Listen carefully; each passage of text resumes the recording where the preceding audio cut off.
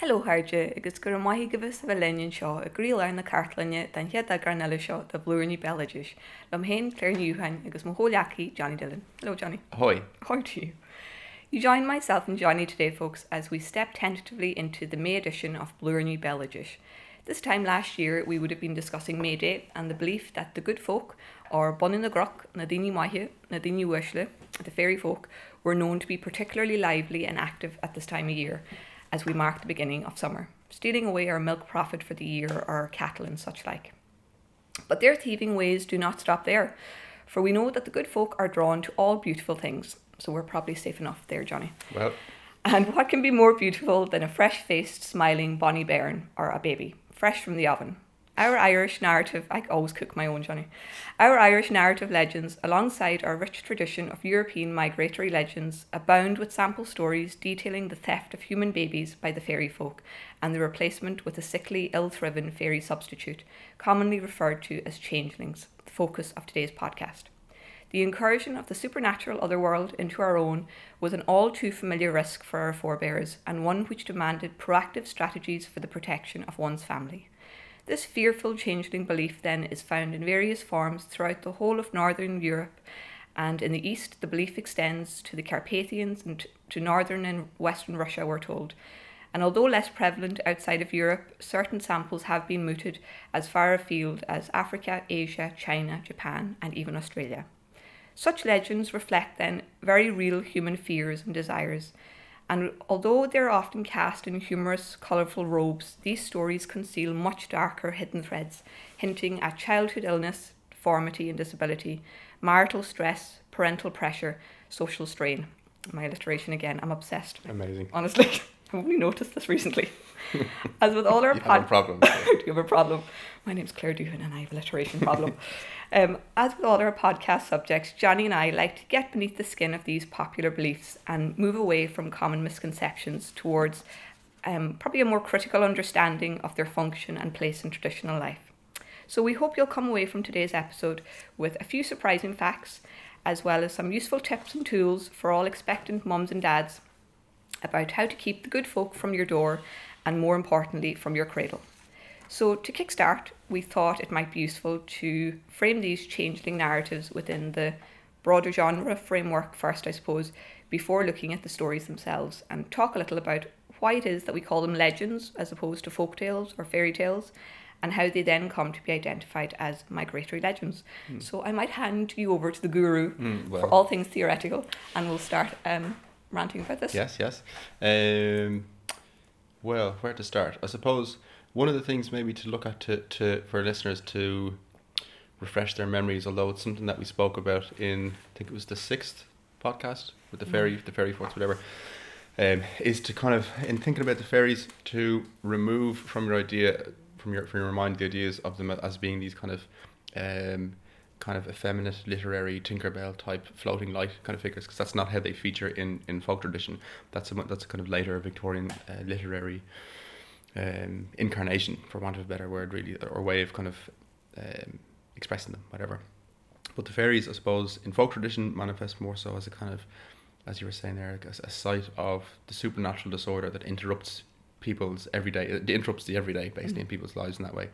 And there's the fairy host, who are the kind of the large anonymous kind of mass of this otherworld race that live alongside us at all times, and they have their own leaders and their own competitions and their own funerals and all sorts of stuff. But within that within the context of fairy faith or fairy belief, you have these solitary figures. So the banshee is like a solitary kind of fairy figure in that context, or the leprechaun would be another kind of much maligned or stereotyped one in a sense, but who has a solid basis in folk tradition as well. And the changeling is another instance where these are kind of solitary figures that feature in narrative accounts where they're the sole kind of agent in a way. You don't have narratives really where a banshee, a leprechaun and a changeling walk into a bar as such per se, kind of thing. That these narratives are separate.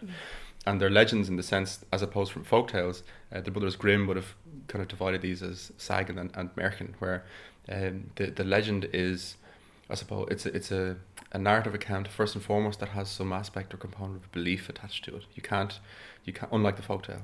So the Cinderella or Jack and the Beanstalk, long ago, far away, kind Once of upon a time. Exactly, these long multi-episodic kind of narratives, or heroic tales or epic kind of cycles and these things. Whereas the legend is much more immediate, it's much more localized, it's rooted in I suppose, historicity, it's rooted in the local area, it's rooted in the sense of, say, you know, Cromwell tied his horse to this tree 600 years ago and something happened there at that point. It's rooted in an immediate kind of space. Kind of has a time, a place, and a person. Exactly, yeah. A place world of sorts where you have a kind of, it's attached to specific place names or specific people. Often a legend as well, in the modern context, a type of narrative that's when it's kind of, oh, a friend of a friend told me that this thing happened. That's often how a legend is framed, so that when you're reciting it, you don't know that you're reciting or giving an account of a traditional legend, because there's an aspect of belief attached to it. So even if you don't personally believe what's being described, you can't but suggest that somebody else in a way did believe it, that there's some aspect of belief tied to it. And where does the aspect of the memorat come in? The memorat is a first person account, a first person legend. So as opposed to, say, a legend in a sense where it's kind of, this happened to Claire's doctor's babysitters friend's pet cat said this to me, and the memorat is, I was coming home this one night and this happened to me. So it's that sort of an account, whatever, but it's still within this, it still expresses the motifs of this particular legend, as opposed to being a totally personalized and specific kind of anecdote or whatever. That's totally individualized, like an individual's ghost story or something like that, where they kind of can't be classified almost, that there are so many versions of them. So the legend, I suppose, follows a set framework. It's often it's rooted in local area and place. It happened at this place in this town or my town or whatever. So there's a specific place name. There's often a specific time attached to it, or a specific family or a particular people, and there's an element of belief attached to a legend. And then Reidar Christiansen, the great Norwegian scholar, he compiled this list of the migratory legends. And so when he kind of developed this system in tandem with other scholars and looking around at these different types of legends that shared, I suppose, they had a broad geographic spread. And so you'd have maybe a legend surrounding, say, the Changeling, but it would feature in the traditions of Ireland, of England, of Cornwall, of Wales, of Scotland, of Normandy, Picardy, northern France, the Baltic region, so Estonia, Lithuania, Latvia, and so on. Like you're saying, the Carpathians, Slovakia, and all that sort of stuff, over to Russia. So you could have these narratives, and you could trace, oh look, this narrative has migrated all over this portion of northwestern Europe, or it's come from, you know, there's some early Indo-European motif in this or that story or whatever. It's kind of this historic geographic kind of method where you plot a narrative spread over time and space. So the migratory legends are those legends that are shared across different nations and different peoples, where they've spread the same narrative kind of motifs largely have spread and are found in different countries. They jump over geographic divides like lakes or mountains or oceans, and they jump through linguistic divides from Irish to English, or, you know, whatever, Cornish, German, etc., etc. And they adapt to the environment that they find themselves in slightly, don't they? Which is interesting, because you see specifically Irish versions, and we'll come to this, where Seamus McPhilip speaks about changeling legends and the versions that are distinctly Irish, and the motif that we have that might not have translated elsewhere. So that's always curious, I think, for scholars, depending on where they're working. It's worth bearing in mind as well, then, the context of what folk tradition is and why it functions, and the sense that it adapts to its immediate environment all the time. And if something doesn't fit the immediate environment, then it stops existing there, because it doesn't suit. So, but I suppose, so for people to think that, first of all, to bear in mind that when we talk about the fairies, we're not talking about Victorian kind of pleasant little floating lights at the bottom of the garden having tea, whatever. It's a more not necessarily evil, but a disruptive and frightening force that manifests, I suppose, that flashes into the everyday, where you have this otherworld kind of community of spirits living alongside us all the time, who can help or hinder. They can cause death or injury, but they can benefit humans as well, and so on. So.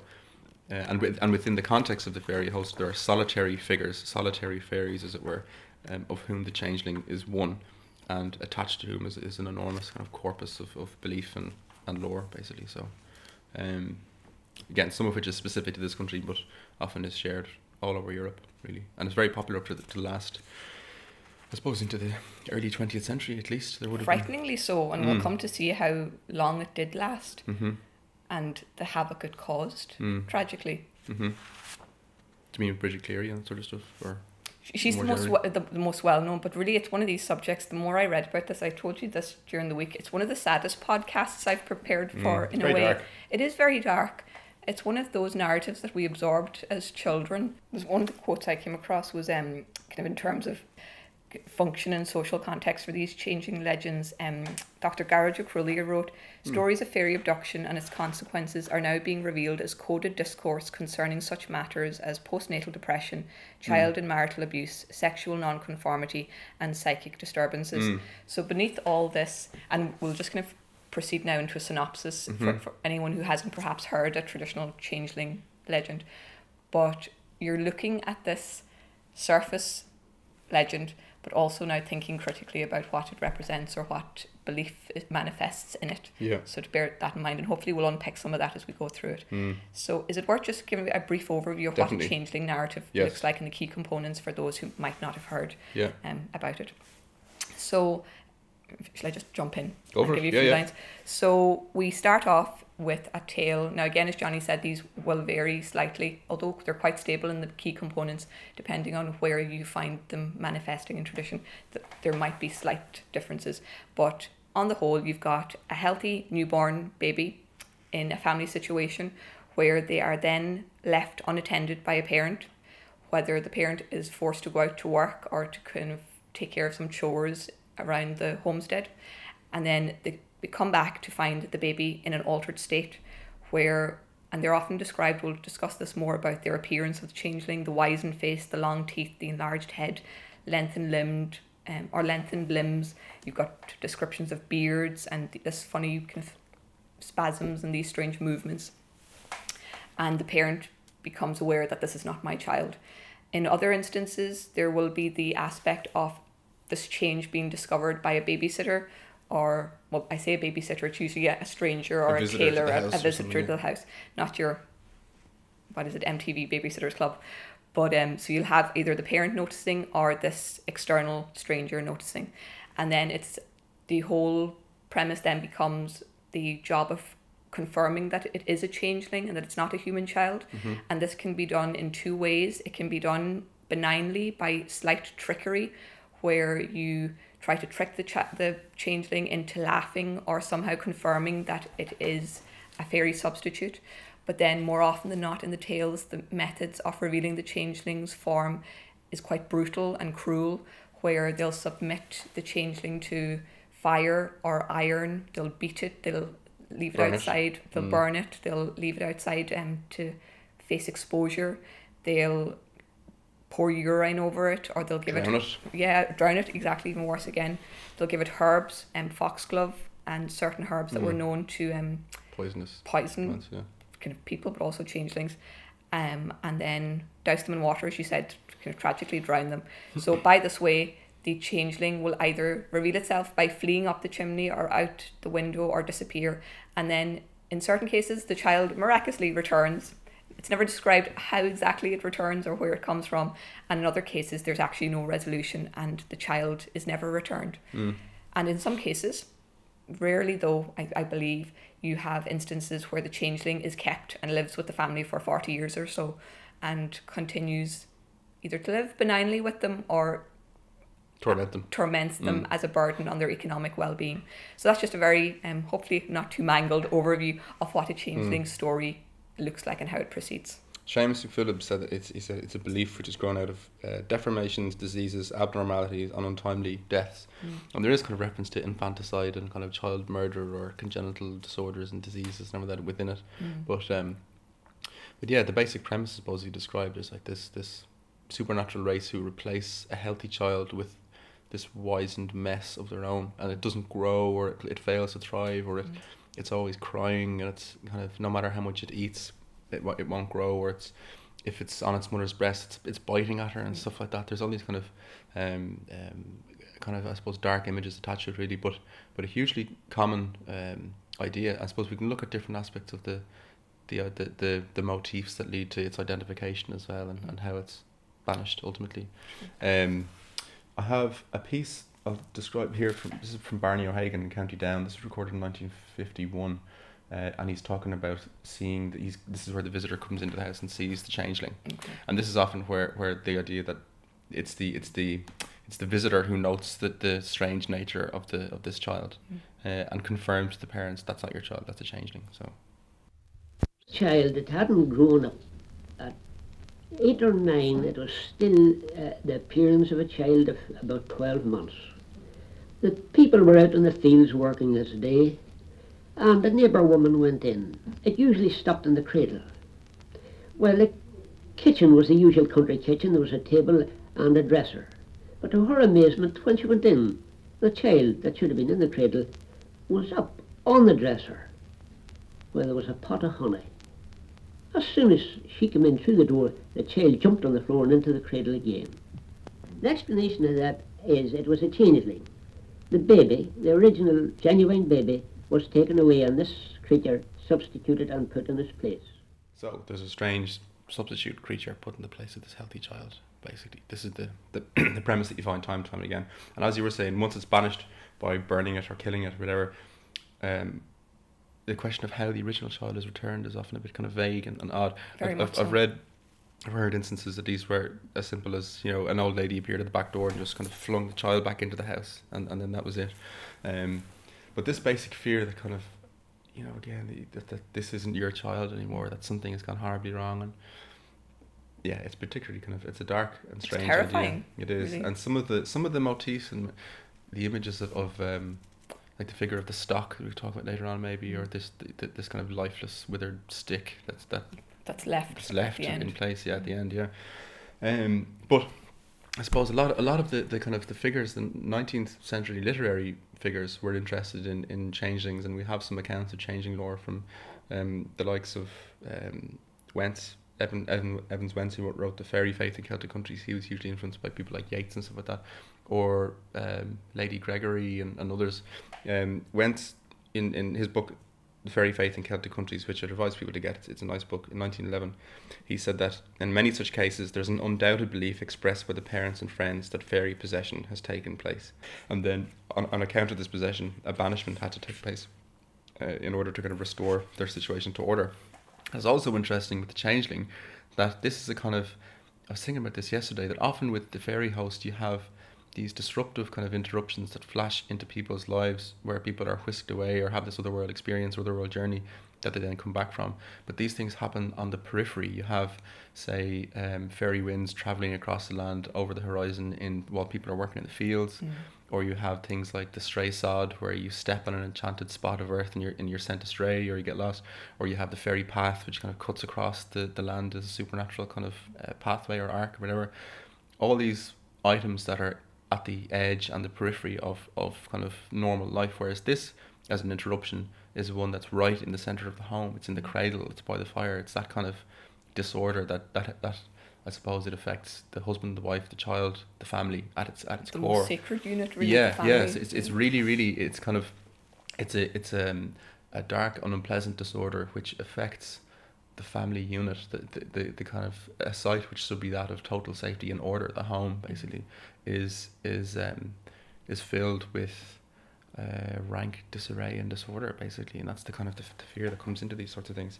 I was laughing at this from Lady Gregory, where she describes kind of even the idea that non-conformist behaviour in an individual could lead them to being labelled as a changeling or being in the fairies in some way. And this quote from Lady Gregory sounds like off actually quite a number of friends of mine. It says, I don't know what's wrong with my son unless he's a real regular pagan. He lies in the bed most of the day, and he won't go out till evening, and he won't go to mass. And he has a memory for everything he ever heard or read. I never knew the like. Most people forget what they read in a book within 1 year after. I have some friends in particular who would fit quite tightly with that description, I would say. Another fella... We've spoken about the defamatory statement, Jonny. We have. No, that's praise. Softly. That's high praise. I meant actual praise. Another fella, Edward Sidney Hartland, who contributed to the Folklore Society in England, and he was the mayor of Gloucester in 1902 for his troubles. He said that the changelings he had met were invariably deformed or diseased, and he described one as an idiot of forbidding aspect, a dark, tawny complexion, and much addicted to screaming. So there were these kind of, I suppose, attempts to define and describe changelings with reference to ailments and illnesses at the time, but also the sense that, like you'd read there, like, oh, the changelings I met were all like this, that they were believed in quite flatly, you know, that this child is a changeling. it was interesting picking up on that point. So we've probably been kind of reading some of the similar sources, but some of those early, I suppose, official civic and legal records that jumped out at me, I was quite surprised that they would appear in these sources when I kind of associate it so much with the folklore canon. But certain others, I've got 10 here, but I might just share these across social media during the week so that people can follow up. Are these court cases? Yeah, these where they appear. So say, for example, you've got, where are we? So there's a 1690 Swedish court case detailing a prosecution brought against a man and a woman for leaving a 10-year-old changeling on a manure heap overnight on Christmas Eve, hoping for the return of their own real child, in apostrophes. But tragically, the child died of exposure. Then you've got, later in the 18th century, you've got what are called the Kirk Poor records in Scotland, where certain recipients of poor support, or what we maybe call relief funds, were noted down. And in the remarks section, so if you imagine these big tomes of binders Ledgers. with names, the ledgers, that's the word I'm looking for, and by their names, they actually had the word changeling in remarks. And then you've got, where was the other one I found interesting? Yeah, you've got court cases appearing between the 1850s and 1900s in Germany, Scandinavia, Great Britain, and in Ireland. Obviously, the most noted would be Bridget Cleary in 1895. Now, she was slightly different in that she was 26, a woman who was believed by her husband to have been taken away by the fairies, and a changeling left in her place, and she was ultimately tortured and killed and burned. Buried in a bog. Yeah, it just tragic. And when you think that 1895 is not that long ago, realistically. But I mean, wasn't it, I'm not familiar particularly with the details of that case, but was it not kind of suggested in parts that the husband and others who were involved with her murder kind of they utilised a thin veneer of, you know, traditional kind of lore to actually just murder, one might torture make the and murder argument. her. But how they dealt with it in the court case, what amazed me was that they were prosecuted for manslaughter as opposed to murder, because it was accepted that the mens rea, which is certain criminal acts, need various components to substantiate. Murderous intent. Exactly. Whatever, So you need the mental element and you need the physical element of the act. And so the mens rea wasn't there because the court was of the opinion that they really believed what they were doing was to restore her and to banish this changeling. Yeah, that's a particularly dark case. So again, quite curious to see where history and folklore interact there. But do you want your pub quiz question for the day? Yeah. I loved this. So there was a Swedish writer called Selma Lagerlöf. I'm probably brutalizing that name, but Selma Lagerlöf, worth looking up, and she wrote a book in 1915 called Trolloc Maniskor. Again, brutalizing that, but it was later translated as The Changeling.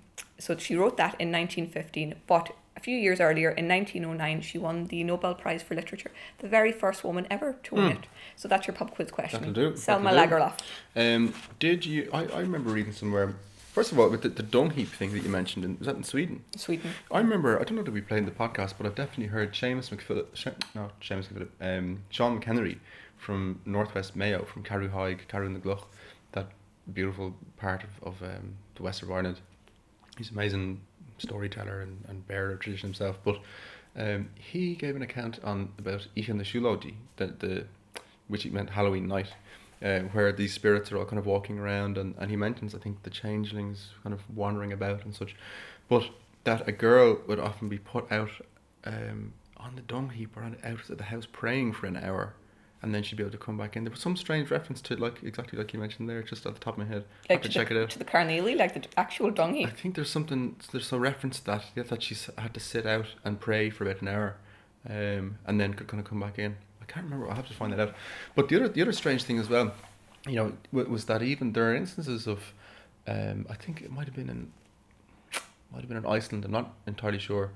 In the 1600s, a woman was executed, having given birth to a deformed child with a kind of deformed and mangled skull with some disease, because there's an idea that some kind of consortment with the evil one has occurred or something like that. That's Or the Puritans, the good old Puritans are always good for a laugh. In 1642, there was some, I think, a farmhand or something who was executed. He's put to death because a sow gave birth to a one-eyed piglet, and he was accused of having consorted with the devil. And so that the idea was that, well, you know, you've done this, and you need to be executed just because you were there when this thing was born or whatever. So that was very common, though, those two threads of belief, that it was either a result of the thoughts or the actions of the person, of the pregnant woman, i.e. often, the mother, i.e. the woman, always to blame. And then, so it would either be her fault or considered a supernatural intervention. Yes, that was often the two threads. The idea that the mother was blighted and that she had basically, there was some sort of supernatural retribution and she was being punished for this sort of thing. What was the notion? The hair lip. If a woman saw her hair, in tradition it was told that she should tear her garment, some bit of her garment, so that the tear would not affect the child. It would be gone. It would kind of have found its way out, if you know what I mean. It would have been kind of leveled. There's no death there, whatever. But there are other instances as well that if the idea that if a woman was ungenerous or cruel, that her child would be born with no mouth and stuff like this. That the thoughts of the individual express themselves kind of I suppose later on.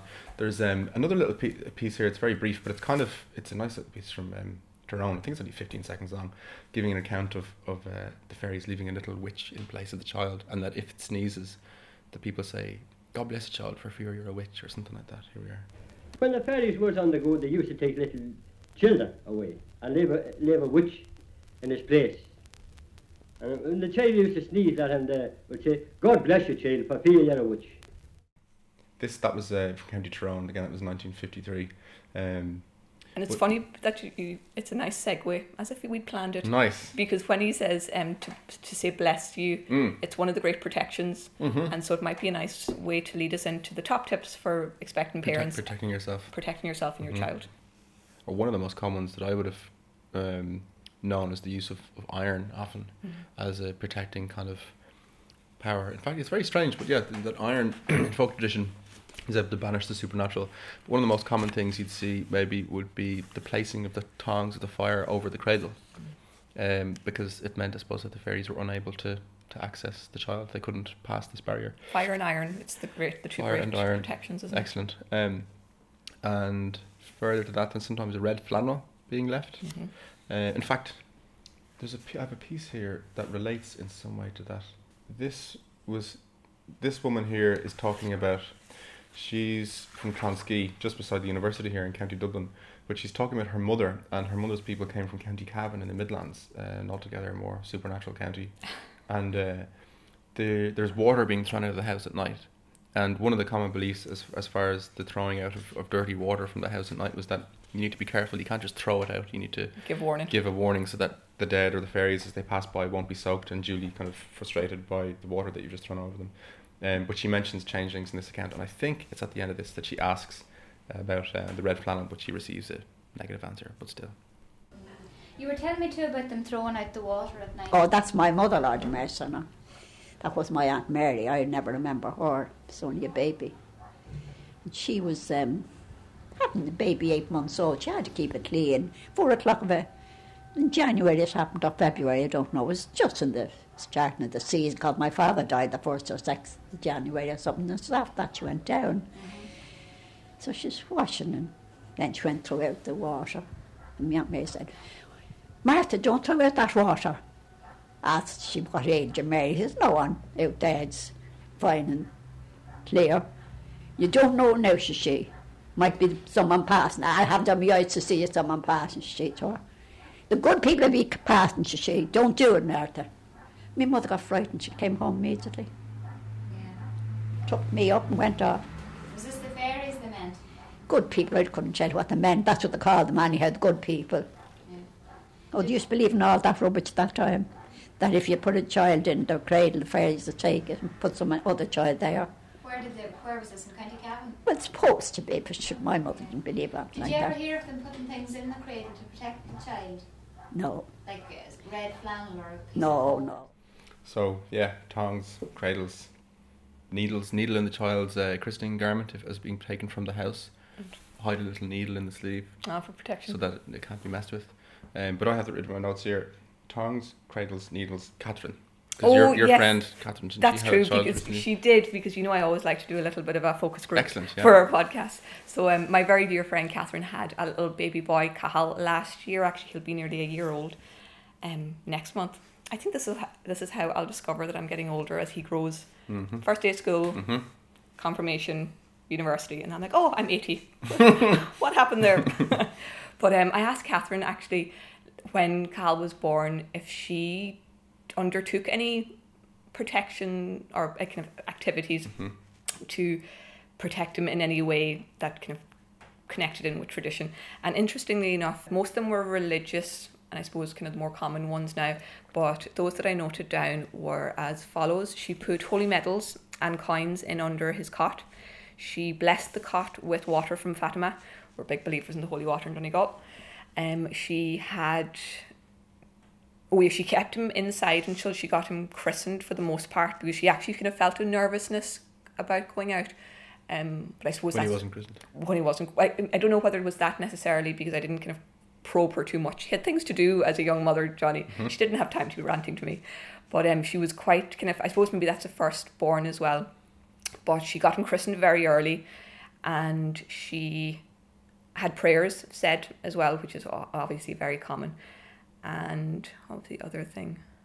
Oh yeah, she had a lovely thing where his baptism gown was made from the material of her communion dress, which I thought was lovely. So it's funny that there are still observances, as we often see in various times of the year, and at various kind of rites of passage, where we still observe these kind of comforting traditions and beliefs. It relates, I suppose, to the most important aspects and the most vulnerable and fragile aspects of life that we attach this symbolic and abstract importance to, and methods of protecting ourselves.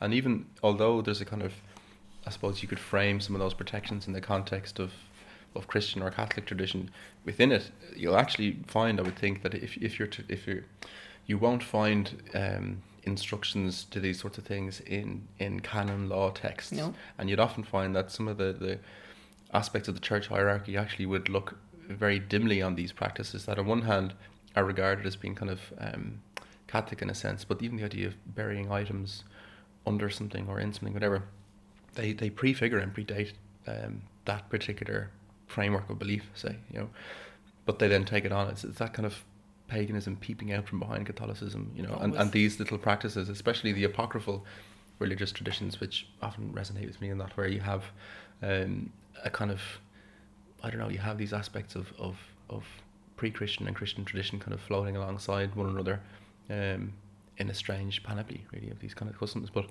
it's not at all uncommon, and you can see again, this is where folk tradition kind of comes into. It deals with those, like I was saying a minute ago, those most important aspects, or those apparently weak or vulnerable kind of parts of our lives that are particularly precious, which operate like a hinge in a person's life, this kind of weak point around which everything turns, and attached to which are this enormous kind of body of traditional belief and ways to ward off evil, basically. And the iron is a strange and interesting aspect in the connection with the blacksmith and stuff as well. Actually, a brief piece here which I'll play about. It's a strange and slightly disjointed account. It gives an account of a woman who dies, and then there's a blacksmith walking on the road, and he meets a funeral coming. And the tradition all over the country is, when you meet a funeral coming on the road, since you'd be walking, you turn around. If you're coming the opposite direction to it, you turn around and walk 3 steps with it, and then you can walk on your way. But he does the 3 steps, and I think he bears the coffin for a second or something like that, and it falls down, and the woman steps out of it alive. And then there's a reference to her having a changeling in the house. It's a slightly bizarre one, but it just references this question of the smith and the connection with kind of iron and so on. I'll play this. Well, I had my uncle telling about a woman who lived in Corrinyalta, and she died at childbirth. People were all very sorry, and she had a very large funeral. And they were burying out at Bedoni at that time. So when they were going out through Banish Gap, they met a smith on the road. He had some hammers in his pocket, and steel. So of course he turned back and gave the usual 3 steps and said he would give a bit of a carriage to the coffin. So he pulled the hammers and steel out of his pocket and threw it on top of the coffin to help to make it handier. And just as he did, the coffin went to the ground, and the woman stepped out of the coffin and walked home with him. And when she came home, the child was continuously crying. So she went to some neighbour woman to consult her about the child, and she told her to put it in a basket and put it over the fire to see what would happen. So she got a basket, put the child over the fire, and the child went up in the smoke and was never heard of after. And the woman lived for 10 years herself. So, it's just said so matter-of-factly. Just but again, it's the blacksmith puts his iron or steel or his tools on top of the coffin, and then it disenchants this woman who's not really dead, it seems. So there's a strange kind of aspect to that particular narrative. But and again, it's a kind of, so he said put the child in the fire and he'll go up in the smoke, and so this is kind of what occurs. But there's a poem from 1612, Albion's England, and it says, "See fairies who into their beds did foist your babes, and theirs exchanged to be." So there's this idea that, again, that the fairies are kind of putting they're swapping creatures basically into your cradle, and they're taking your healthy child away if you're not watching. And so the belief is that you should be absolutely vigilant over your child for the first 3 days up until 6 weeks apparently. That could be quite arbitrary, this is just what I've read, but that there is this belief that you have to be on your guard for those first few days and few weeks, which is funny to me because I looked up yesterday what the maternity leave in Ireland is, and it's 26 weeks, so I think we're okay. Well, it's interesting as well, the period, kind of the 6 week period. I wonder if it in some way corresponds in a sense to the 40-day cycle as well, which features in different religions and different traditions of all sorts. And the idea that the child being born is subject or kind of, I suppose, exposed to these supernatural forces that it can't ward off or whatever, and then you need to be particularly kind of prevalent and careful in protecting it.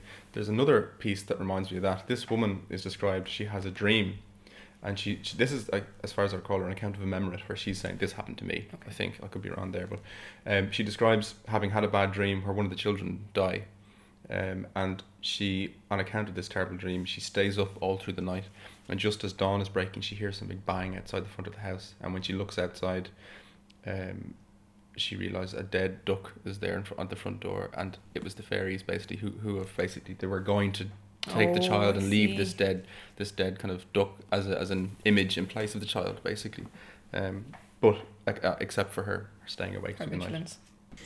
Any stories about children being taken by fairies? I don't know. I heard it told it, but I told it to Michael there before too, about my grandmother dreaming that it was one of the children sick. She dreamt that it was going to die the night, and she sat up the whole night. And like that too, the cows began to kill her. She did, but she never went out, never opened the door. And I heard her saying, I just at the break of day, just when day was breaking, there was a shot let outside the door. Oh, no. And she still didn't open, not till the sun raised. And when sun raised up, she opened the door, and there was a big duck dead outside in the social place. That's what I meant to live in the place of the child. The duck? A duck. So she saved the child. She did, surely. So you hear all this kind of, there's banging and it's all through the night, and she's like, won't go out, doesn't go near the door, and then at break of day you're able to go outside. That was the boundaries when the world swaps back, and now it's human time as opposed to the supernatural kind of time or whatever. And even thinking about doors and windows, it's all boundaries, isn't it? Yes, it's really interesting. There was another disturbing piece that I heard, and I thought I'd edited the audio, but I didn't. Or I thought I had it for the podcast. But a woman is describing, she's in bed and the child is at the foot of the bed in the cradle, and she feels herself being dragged away by the fairies, and she can feel that she's being taken and that there's something she can do. And as she's being dragged out of the bed in this kind of strange feverish state, whatever, she grabs her husband's flannel and she holds on to it with all her might until eventually she feels this power beginning to wane, and that's taking her away, and she remains there. She survives this thing basically. But it's the idea that it's the fairies have come into the house, they're trying to take her away, but the flannel kept her there. And it was sometimes there's reference to the idea where with reference to a man's garment, it can be kind of, there's some sort of safety. Like there was the woman who when the child was just born, she had her husband's mucky old boots at the end of the bed, and it was asked why, and she explained that the fairies wouldn't try and take her or the child with these boots there. They were kind of protected from it. So there's the element of the husband and wife, that sort of sense. And That's not an excuse for you to leave your dirty boots stuff out everywhere. the house. Well, look, that's just, I'm covering, I'm just hedging my bets. And the other idea, I suppose, that's common as well is the idea that they come through the window often. And there's a legend we'll look at, I suppose, in a wee bit about that particular legend. But as I was saying earlier, I suppose it's an interruption that comes into the heart of the home, and this changeling, I suppose, is foisted into your care, for want of a better word. Will I go through some descriptions of the changeling? I think so, because it's a huge component of each of the narratives, the descriptions and how they vary. I was surprised to learn actually not really surprised, but I suppose it was pleasant at least, just the amount of names by which the changeling was known. There's a list of, I'll just run through them here. But there's about 30 or 40 different names in tradition. The Enchanted Lad, this is just in Ireland. The Enchanted Lad, a dummy, a good for nothing, Sowelt, Páiste de Haibse, Buchel Borre, Spliete, Fehede, Tashe, the Image, some old Anashore, Demon, a leaving of the good people, a curious child, strange creature, ugly bony man, bantling, a queer child, a different child, a small withered child, a spirit, Shan Violador, which is interesting, old fiddler, just preserve his. But that will make sense later when we talk about his skills. A black thing, an old monkey, an old-fashioned codger, Drochrod, or just a bad thing, Páiste Grane, a substitute, Mahánach, or weakling, Cancron, and Cratachan, a little kind of emaciated creature. So there's all sorts of... And I came across one which I found really interesting, because it's Yurlish, that we call it here in the archive sometimes, Yurlish, yeah. and Shifra. Yes. Was I a friend called Shifra once? I remember Dahlia Hogan saying that he didn't understand why people called their children Shifra, because it means kind of, I suppose, the supernatural remains left by the fairies. It's like means changeling. True. And bizarre. What got me as well. Yeah, it's a not unpopular girl's name. Yeah, and every Shifra I know has been lovely.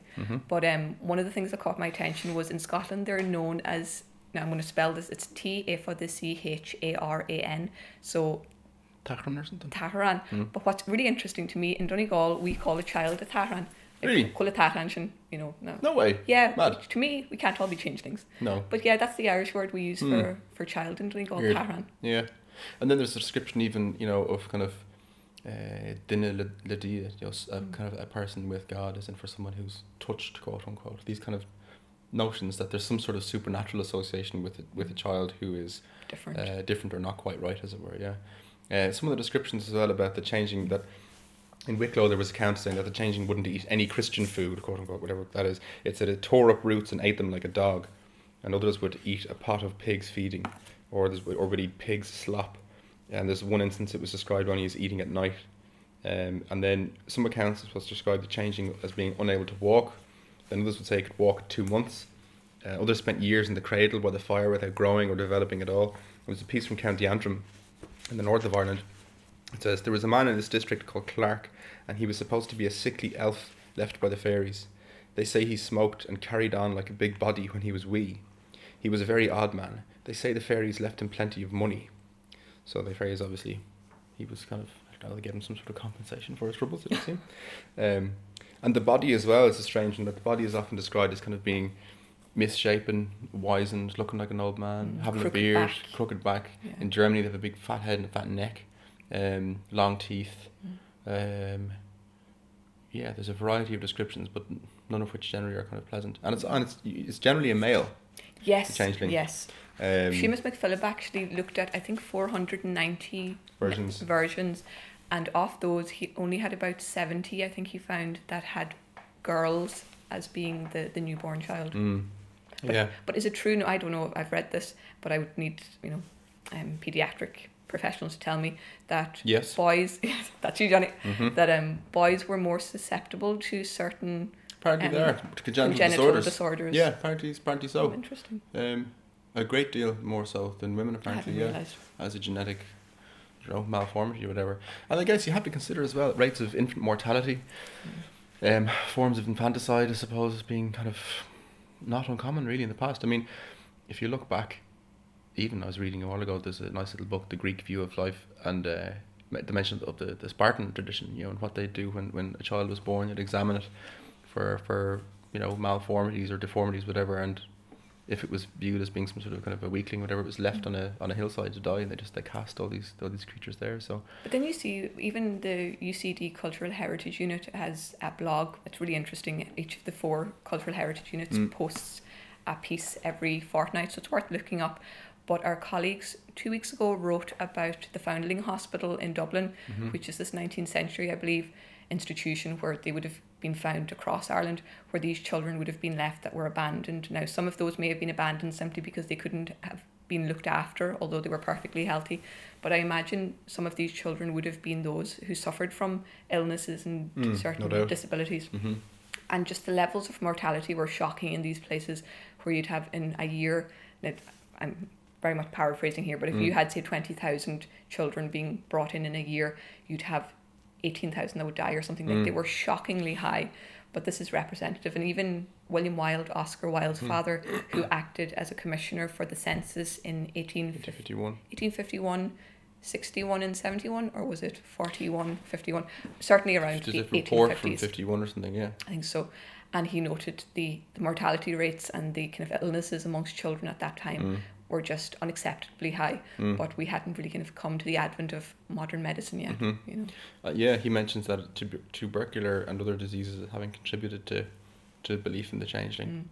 But the I guess the body is generally described as being very ugly and kind of odd, or as a characteristic of being somewhat elderly, even though the person is a kind of a newborn or infant. The other strange one is the stock that is left, which is this kind of lifeless stick as the life force wanes from the creature that's been left. It just a stick is left behind or whatever, this kind of empty item or whatever. There's an account I have here of an individual where this couple have the child is not their own. They believe it's a changeling, and the priest comes and he prays over the child, and when he comes down, they go upstairs and there's just a stick left in the bed, basically. Well, was there ever any word here of the fairies taking people away? Well, it was a usual chat around the fireside long, and they'd sit down. What did you There was do? one, I was 10 years of age when my brother brought me over to, it's one side of Kilty-Clogher, it's in Fermanagh, it's on the border. And he took Medisby the 11 months. Now this is one incident anyway. It's supposed a child to be taken away with the fairies. So there was an old house right beside the meadow for our workmen. And like all youngsters, I was very inquisitive and to know what was inside. And I looked in on the window and I seen chairs and tables and delf and everything left there the same as the water, and the roof half hanging in. No one had ventured into it. There was a little girl of 12 years and she got sick. And they didn't know what was wrong with her. And the doctors come to her. They couldn't find out what. She was there in the bed always lamenting and moaning. And when they used to go out, they used to leave her in the bed. When they used to come back in, they thought they had to run her from the kitchen. Yes. Right back into the bed and her moaning away. And the priest come to it anyway. And the priest wasn't there, but he went out and he wouldn't give them much knowledge. So this night she got very bad and the father went for the priest, and the priest said, kind of put his head out the window. It was 2 o'clock in the night and he wasn't going to come out, he said. So the fellow he wasn't pleased with him. Well, he says, I'll go, he says, and I'll let you know if you are caring or nothing. So he come and he went up to the room and she was moaning there, and he prayed, the sweat fell. And he come down and they went up, and all was in the bed was a rotten stick. So there were a family the name of Gallagher. This was told to me for truth from my brother's mother-in-law. Yeah. They went to America. They never sold a thing of furniture. And they never come back. Now the girl was never heard tell, never seen nothing more. Ah. And that was told to me by this old woman. She was Mrs. Rooney. She was Gilmartin herself, Yes. Mary Gilmartin. And that happened in her day. Yes. So now. Yeah. So that's the stick being left after the priest's prayer over it. But so I suppose the description of the varying forms, the changing can take a variety of different forms. But to carry on, I suppose there's a piece here from the Folklore of the Isle of Man. This is published in 1891. And again, so this tradition that we're looking at examples from our tradition, but it very much ties into the folklore of Britain and Ireland and of Scandinavia and Northwest Europe, and Europe at large, but basically particularly the Celtic cultures and Germanic as well. Yeah, that's it's kind of linked into these traditions. So it's part of our, I suppose, communal branch of traditional inheritance, whatever. But this piece, it says, the story of infants being exchanged in their cradles is here in such credit that mothers are in continual terror of the thought of it. I was prevailed upon to go and see a child who they told me was of these changelings, and indeed must own I was not a little surprised as well as shocked at the sight. Nothing under heaven could have a more beautiful face, but though between 5 and 6 years old and seemingly healthy, he was so far from being able to walk or stand that he could not so much as move any one joint.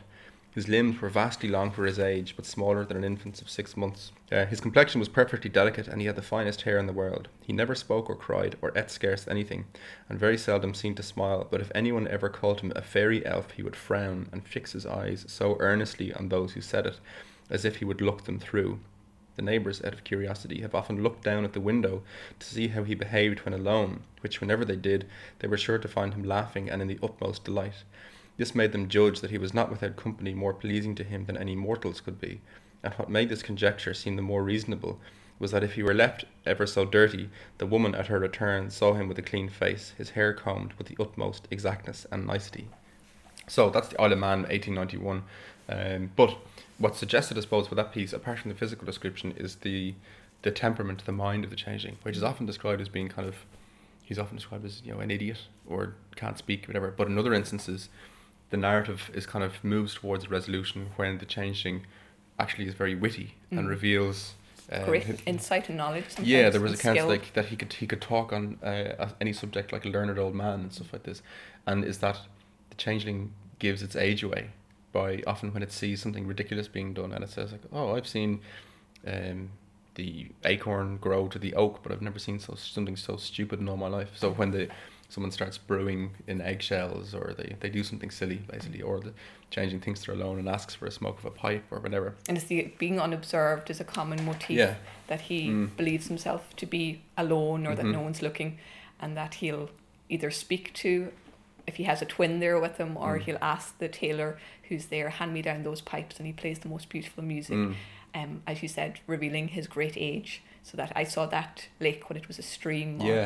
I remember the battle of 1259. Moitura, there's one reference where the changeling, I think it's in Connemara or something, where it references the battle of Moitura, where the Doohan kind of vanquished the Forebears and the Firbolg, these supernatural races that prefigure the existence of humans on this island, basically. So, and this changing sits up and describes his memory of this battle. So, the mind is often kind of described on one hand as being idiotic and kind of dumb and stupid, and then and in addition to that, being particularly witty and intelligent, and giving itself away by that sense.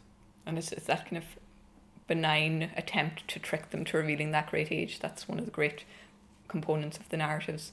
So that if you placed pipes beside them, or a fiddle, and that's where the old fiddler comes in, because, and our Professor Rini Yogan has a wonderful article on music learned from the fairies, where we know that they're incredibly gifted musicians, and so one of the ways perhaps to trick them into revealing their form as a changeling was to give them pipes or give them fiddles, because there's one tale where she describes Garrett Barry, a famous piper, where he just plays this wonderful tune, and this changeling sits up and says, you're good, but I've heard better.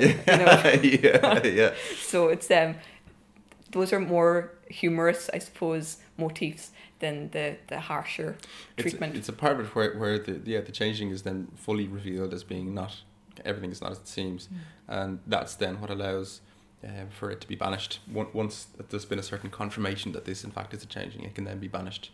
And hopefully the child returned. One hopes. But yeah, I suppose the other kind of instance that was often described is that when you know it's a changeling, is to run inside and say that such and such a fairy hill is on fire, which is the common thing, and that the changeling would then rise up in the bed and say, oh my God, my wife, my children, and all my entire estate, and good grief, and flies out of the house thinking that its actual home is ablaze or is on fire. So. And one of the interesting things, just to finish up as well with what you were saying earlier, tying in with the iron and the blacksmith, there was this idea of the skill that the Changeling was skilled in smith work, and so one story shows the spade. Yeah. So there's a tailor or a blacksmith who comes to visit the house, and he has a spade, and when the mother is out, the changeling says to your man, oh, you need to see about that spade. There's a crack in it. So when the tailor goes, or the blacksmith goes to look at it, or speaks to a professional blacksmith and says, is there anything wrong with the spade? And he's like, my God, don't trust that child, because only a true blacksmith would have seen this. Would have known this hairline crack in it. Yeah. And so then they realise, oh Lord, it's a changeling. And so he goes back to tell the mother to take protective measures. Beat it over the head with the spade. Yeah. There's one piece before we go, which we didn't really, but I wanted to have. This is the woman describing the fairies trying to take the child out the window, which is a kind of common motif. And then you might have, one of the traditional prayers used to protect individuals from these things. There was an old lady in Killian told me she was minding her niece during her confinement. She was sleeping in a bed where there was a blind window. She caught the child, where the gentlefolk were taking it through the window, and took it back and put it in its cradle. So we are under constant threat from interruptions from the supernatural and must be on our guard. But yes, but there's a lovely little book, if anyone's interested, our Báilteachta Dúchais, our traditional prayers, which just has a list of traditional prayers in Irish from all over the country on every little topic, like lighting the fire, turning out the light, getting up in the morning, doing work after being sick, visiting a house where there's a disease in it, all sorts of huge lists of things. But within that there's a section on putting a child to sleep, prayers to protect them. I quite like this, although it's just to put the child to sleep. I think it covers a multitude. So I'm going to dedicate this to Cathal. May he have a long, healthy, happy life. May he indeed. And may he be safe always, and his family. So this is La Lin Lanav a Halle. Gia de Vanu a Linuv, Curm hu yin wee agus a mech, yin reach agus a brech, agus yin jade janart.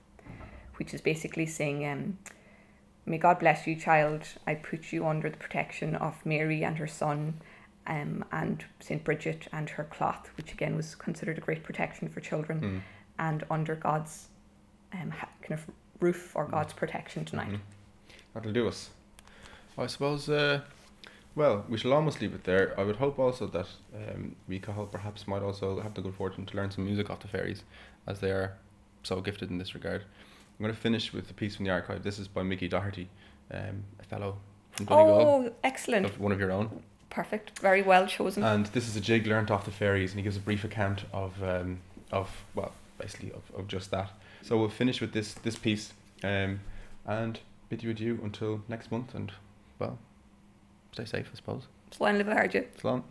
This is a jig that has been learned of the fairies and Dillon. I heard my Uncle Mickey saying that there was a man learned it of the fairies. He was a Mickey McConnell.